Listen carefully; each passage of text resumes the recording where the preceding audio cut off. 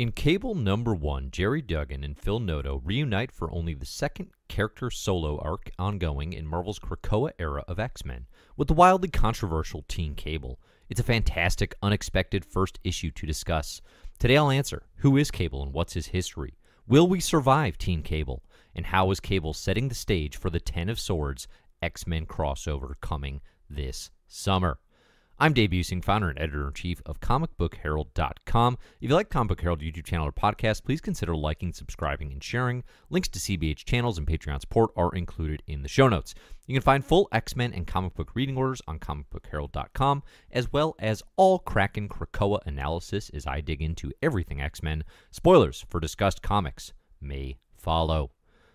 Cable number 1 opens with a day in the life of Teen Cable, beginning with Nate and Wolverine facing off in the Krakoa arena known as the Quarry just for kicks. It's a nice intro displaying Teen Cable's lust for life, his familial relationship with Uncle Wolvy, and perhaps most importantly, Phil Noto's incredible interior art, which is some of my favorite in all of the Dawn of X to date. Just look at that glowing red interpretation of Silver Samurai.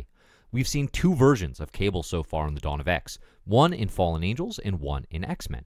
In Fallen Angels, we get sad boy Teen Nate Summers running missions with Psylocke just to feel something, listening to a lot of Sunny Day Real Estate, and possibly developing a romance with Laura Kinney that I'm actually pretty curious if we'll ever see again. Given Fallen Angels' already completely ignored status in the Dawn of X, this can more or less be completely ignored, but you and I both know that it happened. Meanwhile, in the Hickman-written and Lionel Francis Yu-penciled X-Men number 2, we get Meatball Cable, making bonehead decisions about live grenades and jokes to himself about time travel. Admittedly, I prefer this version by approximately 12 million %, because 1, it's just a lot more fun to read, and 2, Teen Cable should behave differently than grizzled war veteran Cable. It makes sense. Fortunately, Gerry Duggan is taking all of his inspiration from this interpretation as well. Which brings us to today's first issue. For his part, Duggan and Noto quickly send Cable on a monster hunt to Araco, where little toddler mutant fauna has gone missing. It's both a fun adventure that ties back to Cable's trip with Papa Summers and Sister Rachel in X-Men number 2, and builds towards insanely exciting developments that connect to everything from the upcoming Ten of Swords crossover to the entire Marvel cosmic landscape. But before we get into all of that action, let's take a moment to level set. Who is Cable?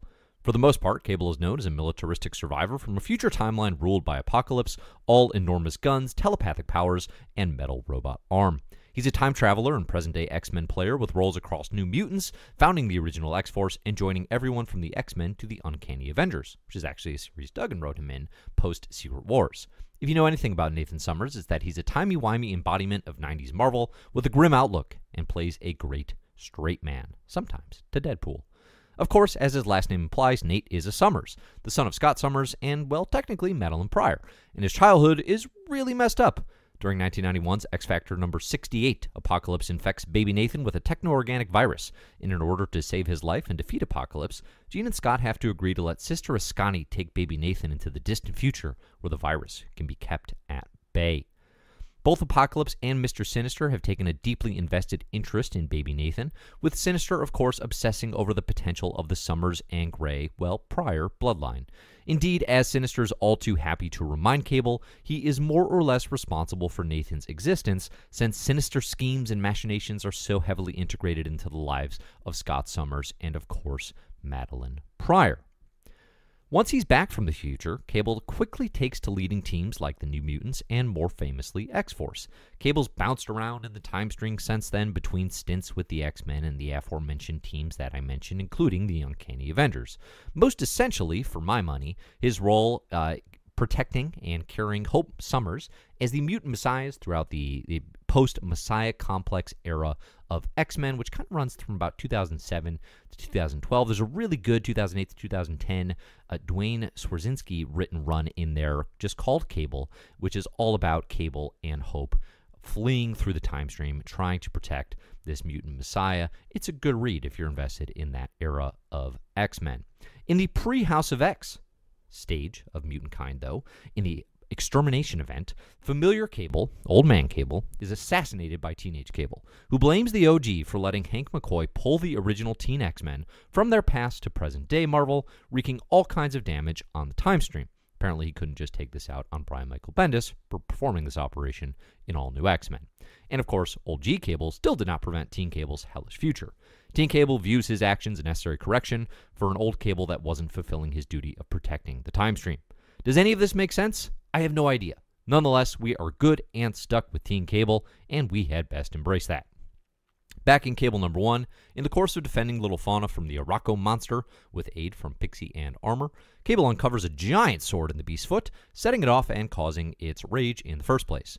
With the upcoming Summer X crossover titled 10 of Swords, this is clearly a capital big deal. And apart from some choicely worded Betsy Braddock dialogue in Excalibur last week, the first very clear setup that I've seen for the event.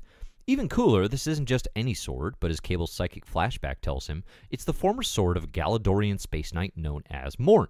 The sword is known as the Light of Galador and was apparently lost when Morn arrived on Araco and found himself blindsided by demonic prey, presumably this giant monster, which maybe stepped on him and crushed him and got his sword stuck in its foot, which maybe it's had there for millennia. That seems like a really bad foot problem.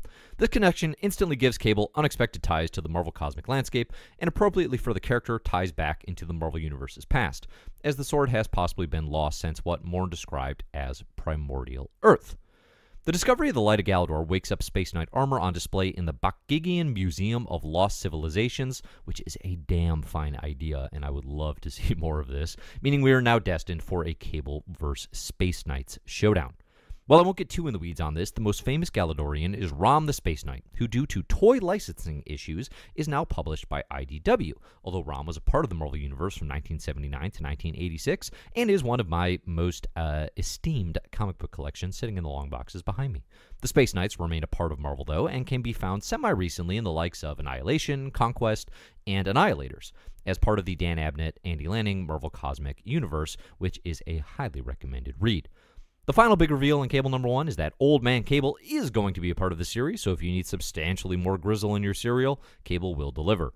Old Man Nate is seen busting monsters in a hellish landscape and details in a data page diary the possible development of a new demonic inferno on Earth, which of course we've seen teased since way back in Powers of 10 and Sinister Secrets. Rapid fire predictions. This issue confirms Cable is one of the 10 core mutants with swords in 10 of Swords. It also has me doubling down on my initial theory that 10 of Swords will be heavily focused on Apocalypse saving his first horseman from Araco. I'm willing to bet cold hard cash Old Man Cable is trapped in the realm of limbo, hence those Inferno connotations. And finally, Cable's going to rock Space Knight armor in 10 of Swords at some point, and it's going to be glorious. Outstanding questions. Moira's afraid of precogs. What about time travelers? How does that work on Krakoa? Is Strife welcome on Krakoa?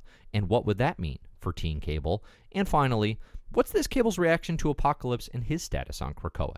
He spent his whole life fighting an Apocalypse regime. How is he reacting? Seems quite positively by the smile on his face when he found this sword, but I would like to see that developed in this series a little bit more as well. What did you think of Cable number 1? I'd love to hear your comments here on the YouTube channel or over on comicbookherald.com. You can find me anywhere online at Comic Book Herald. And of course, I enjoy talking comics, theories, and X-Men with you wherever you may find me. Thanks everybody for listening, and as always, enjoy the comics.